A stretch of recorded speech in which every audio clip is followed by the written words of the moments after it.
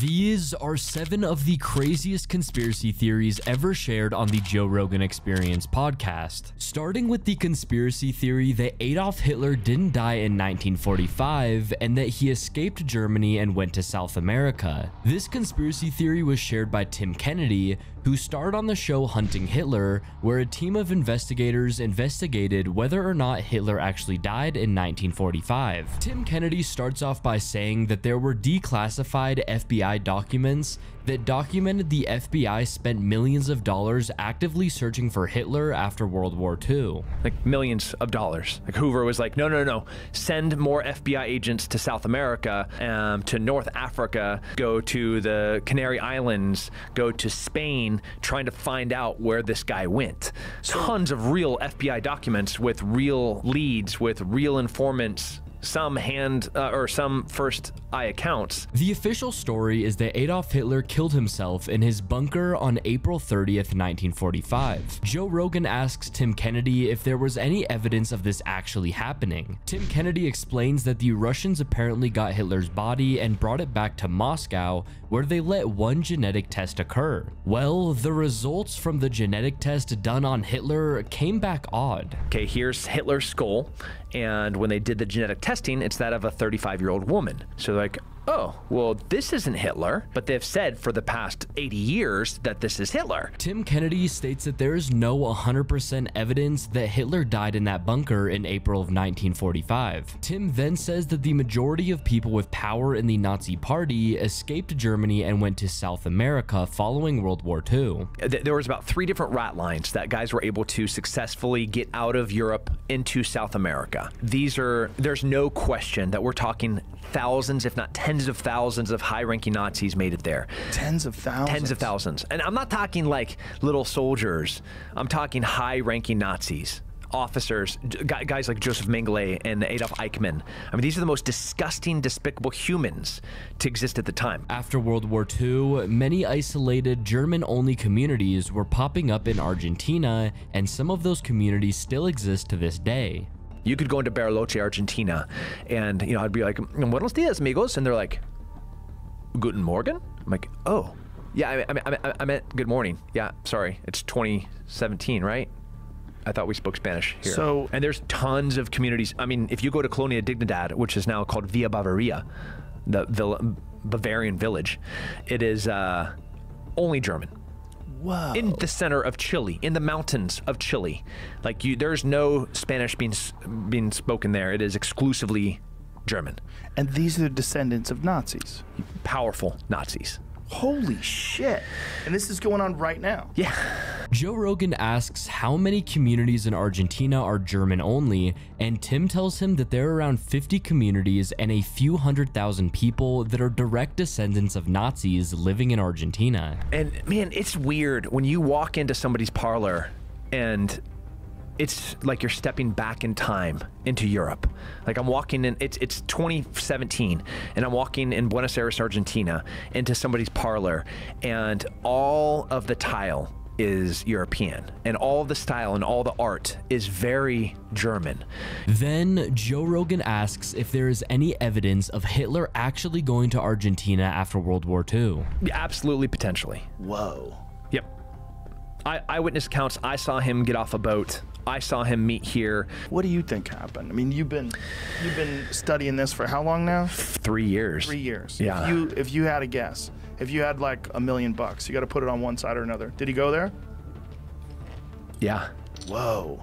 Tim Kennedy is a firm believer in the theory that Adolf Hitler escaped Germany after World War II and lived in South America. Although that is a popular theory, it doesn't compare to probably the most popular conspiracy theory, the moon landing was faked. Now, this isn't just a regular "we never went to the moon" theory. This conspiracy theory is that Stanley Kubrick, the director of The Shining, may have had something to do with the faking of the moon landing. Joe Rogan points out that room 237 in The Shining is the number of miles from Earth to the moon, 237,000. Joe Rogan also points out that that number is constantly changing. But then Joe starts to talk about the conspiracy theory that Stanley Kubrick Kubrick was the one who faked the moon landing. The conspiracy theorists, when they get the most crazy, when they really want to dive into who did it, they think it was all Kubrick. The Kubrick literally filmed the fake moon landing, right. uploaded it to the American TV satellites. If anyone could do it, it'd be him. He'd be the guy I would get to do it. Can you imagine if that was really what happened? I've heard all these years. I remember hearing all the fucking conspiracy theorists about the Illuminati killing him because he made yeah. Well, they were worried he was gonna open his fucking mouth. Tell about the moon landing. Oh no. That's what it was. No, because he made fucking keep his fucking Eyes mouth Wide Shut. That too. That was his last one. They're like, enough. This guy's getting too close. Although Joe Rogan isn't a huge believer in this conspiracy theory, he also points out how it could be possible. Sort of like Eddie Bravo's conspiracy theory that space is fake and that everything that we were taught about space is wrong. Anybody that thinks the Earth is flat, they totally don't believe what we're taught about what's above us. So when the people sun? say space is fake, they What about mean, the sun? They mean all the information we're getting.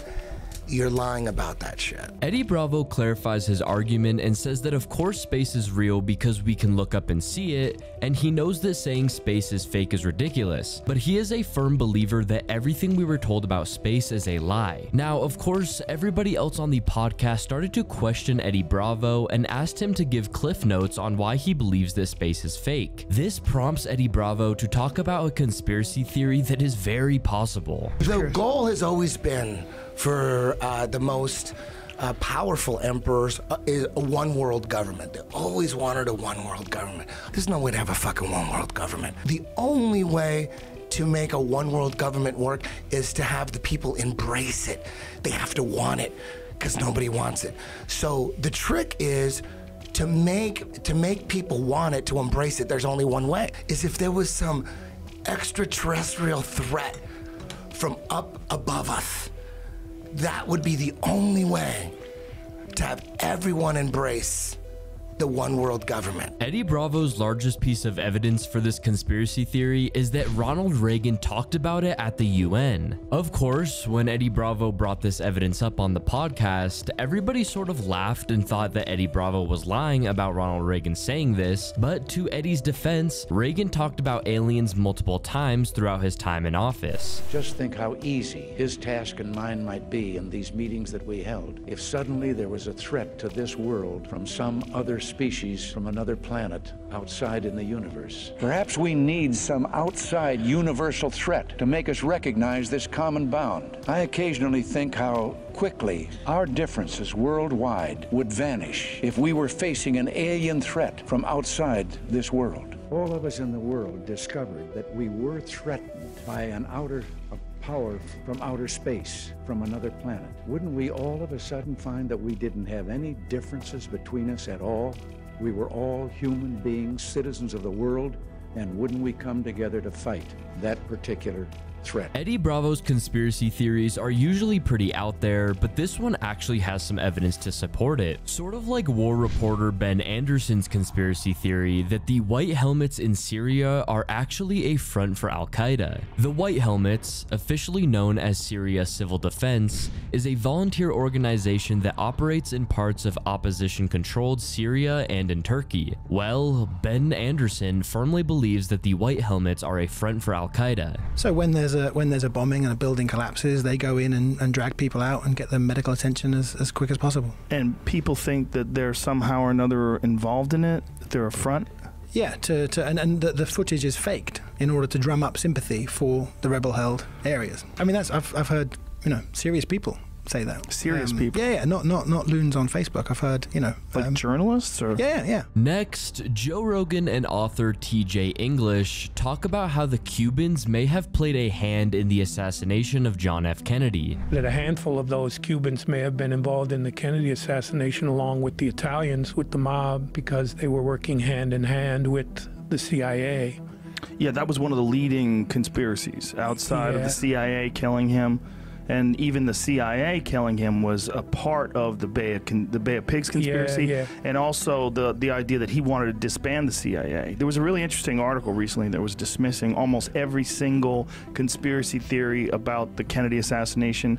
They said except the CIA one. There's legitimate possibilities that the CIA... Well, you can bet your ass that if the CIA was involved, then Cubans were involved. Yeah. TJ English explains that the CIA would go to Cuban military exiles and tell them to do different operations or assassinations, and if these Cuban exiles would do these operations, the CIA would in return go and get Fidel Castro. They were calling them hobos, but they were all very well dressed. Right. That were near where the grassy knoll was. The men on the grassy knoll, Oh, there's lots of rumors about that E. Howard Hunt was one of those men. There was even a reference that Jose Miguel Battle was one of those men, but that couldn't have been the case because he was in the Army at the time, the U.S. Army. No, so it's like a subterranean narrative that runs through the latter part of the 20th century. The CIA and right-wing elements in American politics using the Cuban Americans to do all kinds of dirty covert deeds. And we're talking about terrorist activity, assassination of an ambassador from Chile right in Washington, D.C., blew up his car because he was sympathetic to Castro. A bomb planted on a Cuban jetliner flying from Panama City to Havana. 73 people killed, innocent people, including the fencing team from Cuba, young people. A dirty war was waged by the anti-Castro underground in combination, in partnership with the CIA. And this, we know about it now because a lot of it has been declassified and it's come out. We didn't know about it at the time it was taking place. A topic that a lot of people like to theorize about is time travel. Like on Joe Rogan Experience number 1821, Joe Rogan, Bert Kreischer, and Tony Hinchcliffe discuss different theories on time travel. Joe starts off by telling Terrence McKinnon's theory on time travel. One day someone's going to invent a time machine, and that when they invent a time machine, all time ceases to become linear. So you think if you have a time machine, well, I'll just go back to the time where they were making the pyramids and I'll watch them do it. That's not what it works like. What he was saying, you can't travel where there are no roads. So once a road gets built, then you can travel. So once a time machine gets invented, then anyone from the invention of the time machine forward to forever can come back to that moment and can go to any point in time from that moment to the end of time. So all time ceases to be linear. Joe Rogan explains that there will be no tomorrow or the next day and so on. Everything will happen everywhere all at once. People can travel back and forth through time, and there will be no ownership of anything because people will be able to go back in time and take it from you. He says that as time travel becomes more sophisticated, you will be able to travel back and forth through time as you are talking to people, and if you say something you didn't like in a conversation, you can just go back and rewind and start the conversation over again. Everything happens everywhere all at once. So people can travel back and forth through time. You can never own anything because someone could just travel through time and take it away from you when you weren't looking.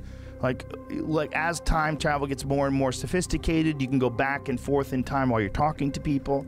You know, if you don't like what you said, you could rewind and start all over again. If you're in an argument with your wife, you can go to the library and get information and come back and go, actually, you know, Herodotus once said, and then bam, your wife thinks you're the smartest guy in the world. Like this, but there would be no normal life anymore. It would the world itself would be completely unrecognizable because time would mean nothing.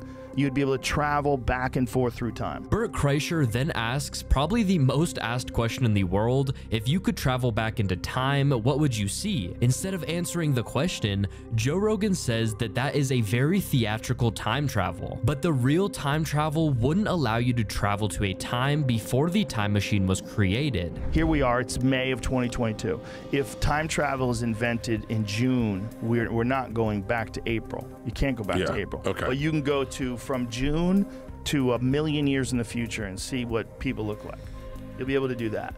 But they'll be able to come back too, and everything's going to be happening everywhere all at once. There's not going to be any sort of structure to life. There's not going to be anything in terms of money, possessions. As long as you could freely time travel, there will be no time. Joe Rogan also points out that simultaneously you will become immortal because you can time travel to the future, and the technology will be so advanced that the future will probably have something to make sure that you don't die. But then that raises the question, what will be the future if time travel exists? Because how can things get invented if people can just travel to the future where somebody already invented something? Will there even be new inventions after time travel? Another popular conspiracy theory is about 9/11 and how some people believe that the US government actually played a part in the attacks. That they not only knew that those planes are going to hit the towers, but that they planned for it. And they planned and they allowed it to happen. That's the scariest of all the conspiracy theories. And I'm not saying that that's what happened. I think much more likely there's a lot of things that happened that were incompetence. I think getting that many people to keep their mouth shut about a plan where planes are going to slam into the World Trade Center, boy, that seems sketchy. That seems like people would come out. But I think one thing they absolutely do is when shit goes down, they take advantage of it. In this episode, they point out that in 2001, there was no social media and it was all just news. The news stations had so much power over the population, and you couldn't really question anything without people thinking that you were crazy. Nowadays, it's not uncommon to question things due to social media and people purposely taking things out of context to fit their narrative. The thing about Tower 1 and Tower 2 specifically is they didn't fall like a controlled demolition at all. They fell like a building that was collapsing. But Tower 7 fell like a building into its base. That one's extraordinary. That one's extraordinary. And that one absolutely looks like a controlled demolition. I am not saying it's a controlled demolition. No. What I am saying is the way it collapsed, it went into its base just like a controlled demolition. And if you don't agree with that, then you're talking nonsense. If you don't agree with the fact that that looks like a controlled demolition, then we really can't talk, because you're dealing in fantasy world.